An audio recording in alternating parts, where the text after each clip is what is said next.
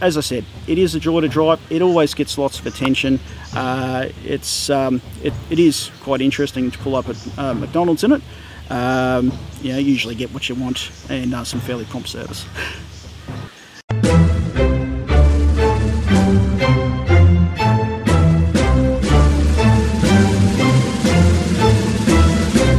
Hi, my name's Tom and this is my 1962 Ferret Scout Car Mk2.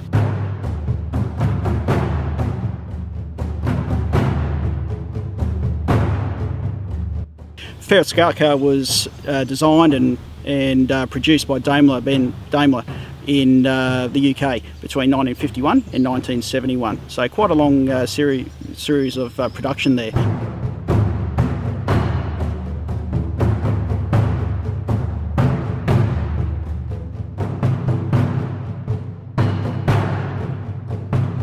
Range from the Mark 1 all the way up to the experimental Mark 5. Was actively employed by the British Army between 1952 and used all the way up into the first Desert Storm invasion of Iraq, admittedly in very few numbers. Currently only used by select governments such as Myanmar in Southeast Asia. The Ferret was phased out of most frontline armies in the late 1970s. The vehicle was originally developed from the highly successful Daimler Scout car of World War II, and you know, a number of improvements were made over that successful model to make it the machine that it is today.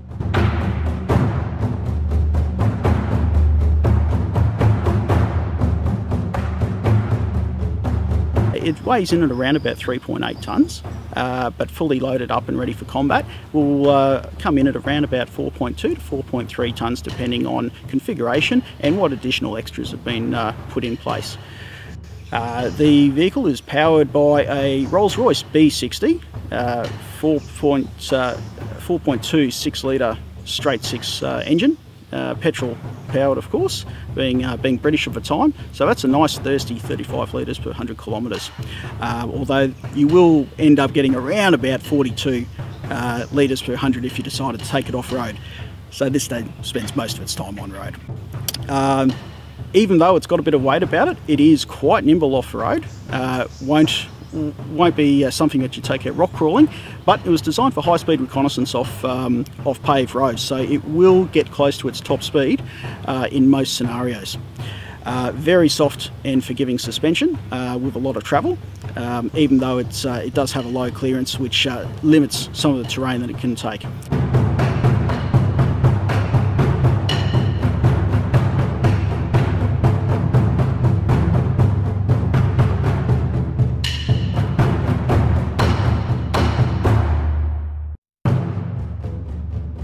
Top speed is around about 93 kilometres an hour, forward and reverse. I haven't been game enough to take it in reverse yet at that speed, but again, that's really a product of the lessons learned from World War II, where it was a reconnaissance by speed rather than a reconnaissance by firepower philosophy that was employed by the British Army, and that remained in place all the way up into the mid-90s, when the successor of the Ferret, the Fox, was phased out of service. The machine is ballistically rated for medium machine gun fire. Armour protection ranges from 6mm all the way up to around about 20mm, so that gives it most of its weight. The vehicle was used in a number of roles, primarily as armoured reconnaissance elements for tank regiments, and it was also used as a divisional HQ deployable asset for rebroadcasting facilities. So when a forward element is running out of contact with divisional HQ, they'd send in a low profile unit such as the Ferret, armed with two high powered radios, and it would be able to establish contact with that forward element and relay the messages back to divisional HQ automatically. So yeah, that made it a fairly versatile machine. There's several several marks of machine that came out. The original Mark I was a liaison vehicle, so unlike mine, which is configured as a Mark II, it didn't have a turret. So that enabled it to have a very low profile silhouette, which made it excellent for reconnaissance, observation, and also coordinating with nearby armoured elements. That gave it a height of only about 1.5 metres, which made it very, very easy to conceal with minimal effort.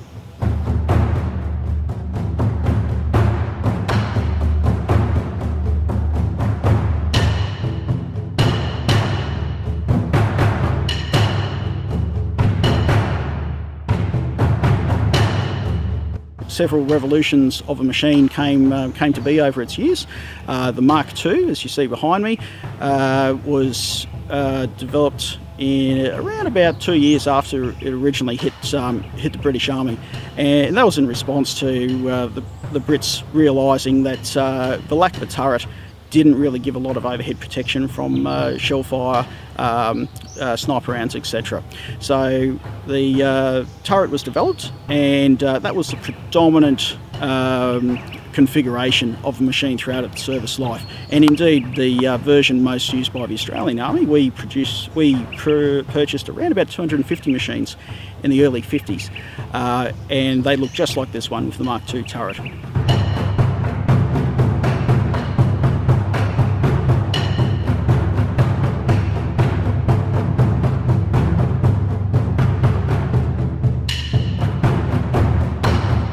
Towards the end of its service life, features such as vigilante anti-tank missiles were trialled and used as a bit of a stopgap until the combat vehicle reconnaissance tracked series of vehicles ended up coming out in the 70s, and they were able to provide a bit more mobility off-road, more firepower, and that sort of really spelt the demise of the Ferret in frontline combat around the world.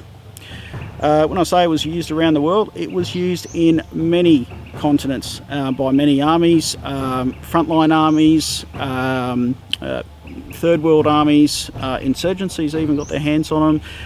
It was used extensively by the British Army in places like Aden for peacekeeping duties. It was also used in Cyprus, Greece for peacekeeping duties as part of UN attachments. So on the internet you will see a lot of white ferrets getting around there, and that is a genuine configuration there. They were used extensively by the UN, by both the British and the Canadian armies.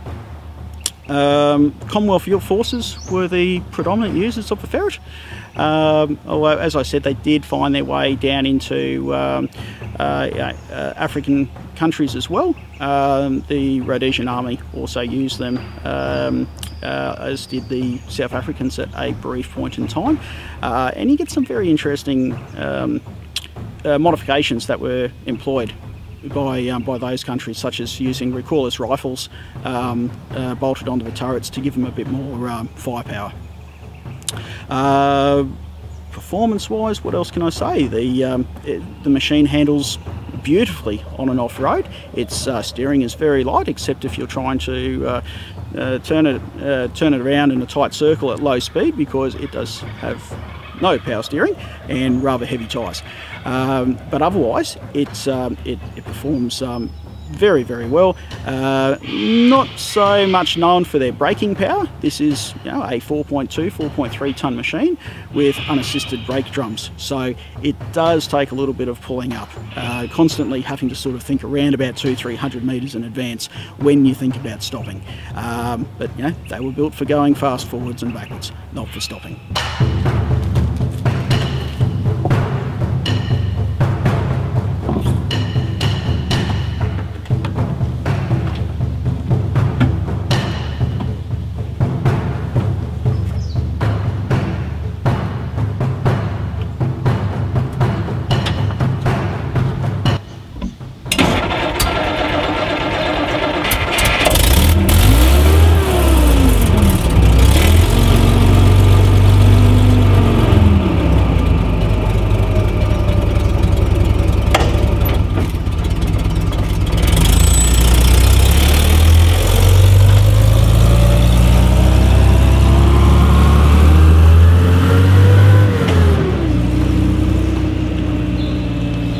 Off-road wise, the machine can also easily ford about 900 millimetres of water unprepared, which is pretty interesting considering it's a petrol engine.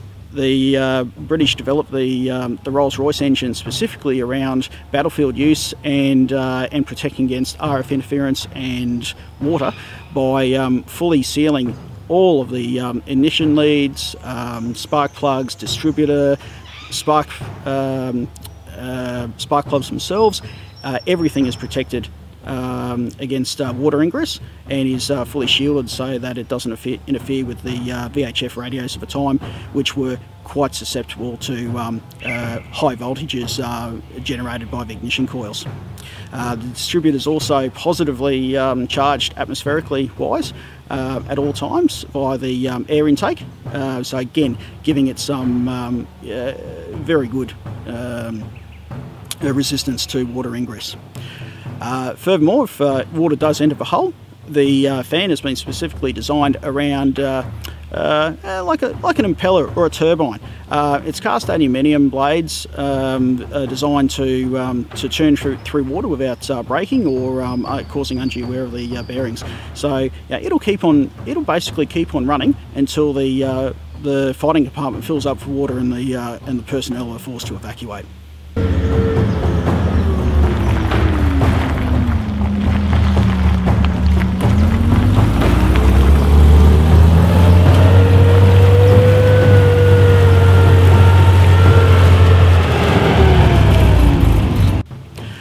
Armament wise, as with any reconnaissance vehicle, if you're using your armament, you're in a lot of trouble. So the Ferret was only equipped with a medium machine gun. Several medium machine guns were used throughout its life. It started out with the good old Bren light machine gun from World War II days, mounted in a pintle on top of the vehicle, remembering that was the turretless version. And then as it progressed through to the turret, it used a M1919 30 caliber machine gun chambered in 7.62 by 51 NATO, and that's a similar configuration to what you see on mine.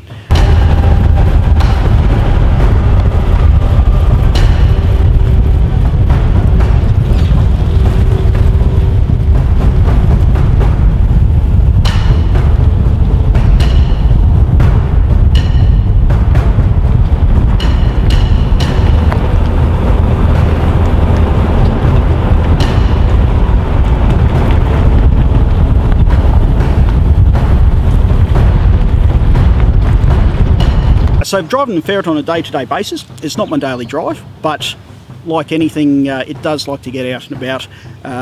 It keeps it in tip-top mechanical shape, stops oil seals from leaking as much. Although being British, if it's not leaking, it means you're probably out of oil, which is not necessarily a good thing. I love driving it, basically. It is a joy to drive, and there is nothing better than pulling up and getting a coffee and seeing fathers and sons, mums and dads with kids in tow coming in to have a good look at it, and watching the kids basically jump for joy when they get told, yeah, climb on over it, no worries, there's nothing you can do to hurt it. It is really really great. As far as I'm concerned, keeping a little bit of history alive, and that's one of the reasons why I bought it. Otherwise, it is really awesome to be able to very, very occasionally come across chaps who used to drive these in the service. The reactions are usually one of absolute amazement that A, they're seeing a Ferret, and B, they can see one that can get on the road. So getting those guys to jump up in the turret and go for a bit of a spin, look, it's fantastic. It takes really is a trip down memory lane for those ex-servicemen, and it's just one little thing that can be done to I suppose give back a bit and show the appreciation, because these machines, they were made for these machines, they were made for fighting. So that's something that we should always remember when we see these things out there. But as I said, it is a joy to drive. It always gets lots of attention. It is quite interesting to pull up at McDonald's in it. Usually get what you want and some fairly prompt service.